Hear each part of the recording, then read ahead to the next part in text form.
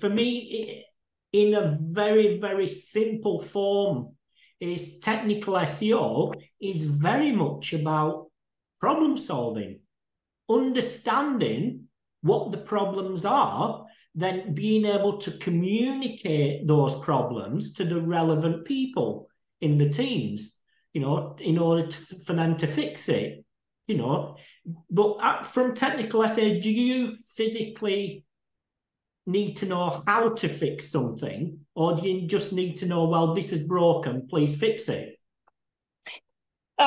So I always use two-way approach. I'm using my soft skills and my hard skills. When I say my soft skills, what I mean by that is that I understand that I'm on the same team with the developers. I don't just like play the blaming game, like, oh, you didn't do that, like you failed, right? I want to be on the same team with them. And because at the end of the day, they care about the same thing that I do, but we just say it differently. So I don't tell them, oh, you need to do this for SEO, because nobody cares when you, apart from SEOs, when you say, oh, it needs to be done for SEO. Like nobody does. So I speak their language. So, okay, this website needs to be fast because blah, blah, blah. Not because, oh, they're like Google. No, they don't really care about that. So when I say hard skills, what I mean by that is that I use very specific requirements. I write user stories and acceptance criteria.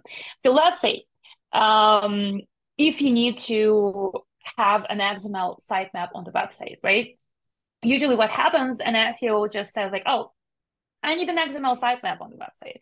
And then a developer implements it, let's say, and then you look, and this sitemap is not automatically updated. It doesn't have like a bunch of URLs, or it has the URLs that you don't need them there. And they go back to developer and say, oh, like you screwed up, like you didn't do your job correctly. But well, it's actually you who didn't do your job correctly, because it's on you to communicate properly what needs to be done and what it looks like, what success looks like.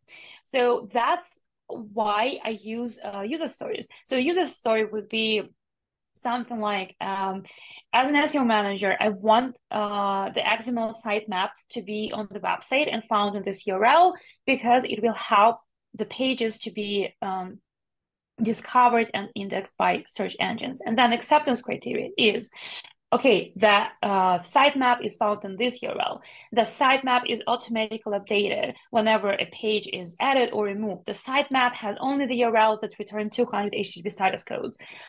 All these things, you list all the things, and then magically it becomes so much more clear what exactly you want. And then when a developer gets back to you and says, oh, it's done, then you can test it against the acceptance criteria. And when something is not done, you can get back and say, oh, actually, these things have not been implemented. Can you look into this? Because you have something to back it up with, rather than just saying, oh, do it. So I find that this is super important, to be very clear in your communication.